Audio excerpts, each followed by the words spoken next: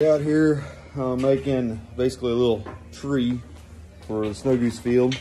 I don't even know where the drawing boards are, but we had an idea. I don't think it's gonna work, so we switched ideas. Now we're gonna make it where one main pole just gotta have some little fingers off of it all the way down instead of having a full bar across.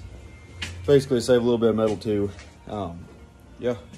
I'll try to keep you updated on all of it. And me and Dad out here freezing our buns off in our homemade little hut, all tarps.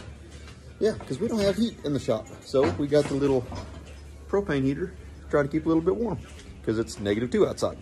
So yeah, the stuff you do for Snowgoose hunting. Today, you can see we got one of the arms on it.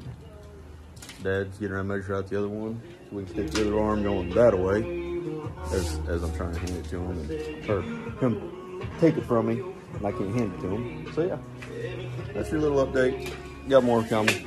All right, well, we've got two of the the arms welded up on here. Got a lot to do yet.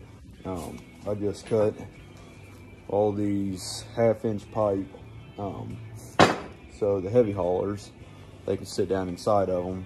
I ain't got to fall off. They're real tight, they fit good. But this way we can weld them to the ends, so this way the heavy haulers sit down in them. So yeah, like I said, we got a long ways to go, but we're bored. Can't go Snowgoose hunting right now, so that's what we're doing. Killing time, making more junk, more or less, to haul around the trailer. And yeah, just kind of really, we got 2 rotator machines. And other than that, we got 30-something flyers. So the rest of them, they just go, we just stick them wherever in the ground, try to make them look like kind of cluster sometimes, depending on the situation.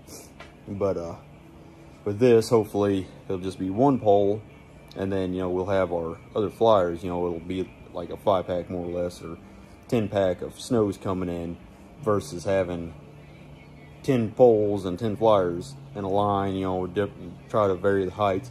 This here, it'll look like a wall of Snowgoose, dumping in the decoys. So, like I said, we got a long ways to go yet.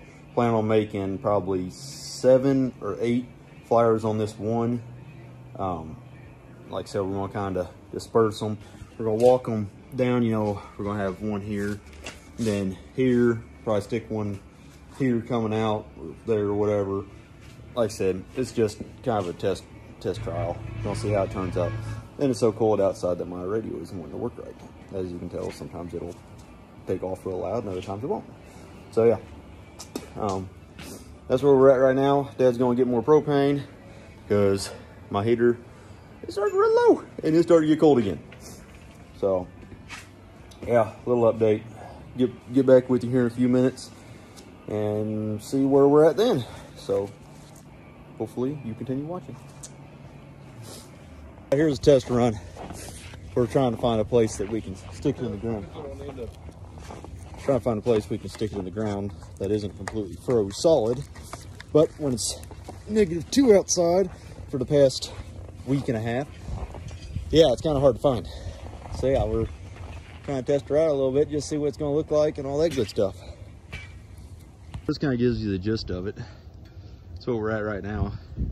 Probably gonna weld some little tabs on it so we can put more on it in case if we end up wanting it.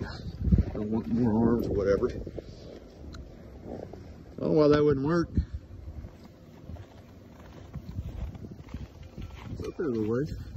That's cool. That's cool. Yeah, that right there is your proof. We cannot get it in the ground. It is froze. Alrighty, here is the end result. Go ahead and just fold this one here on. This little extra one. Got an arm, and the last arm. Got it so we can stick it in the other pole. We'll get it up in the air a little higher. So there you go. Ain't much, but it looks pretty good up in the air. I'm excited to see it out in the field with all the heavy haulers on it. So, gonna probably post more stuff like this with being cold. Can't go Snowgoose hunting yet. Can just ain't hardly any birds. If you haven't already, go check out my Instagram, Outdoor Fruits. Hit the subscribe button if you don't mind. I appreciate it. Thanks, everybody.